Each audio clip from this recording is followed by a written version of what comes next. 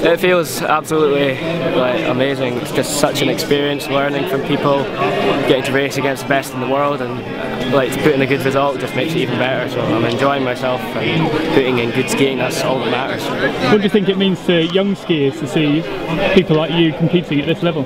I hope it promotes winter sports and just shows how exciting an event like this is, and how much you can learn and how much fun it is. It's a great opportunity to learn and ski your best, and it's just an all-round great experience. And how does it feel to represent your country? To represent your country is just it's incredible, and you just have to make the most of it because it doesn't come often. So it is an honour, and I'm proud to wear the suit and all the clothes. It's just absolutely brilliant, and I just hope I can come back again next year before I get too old.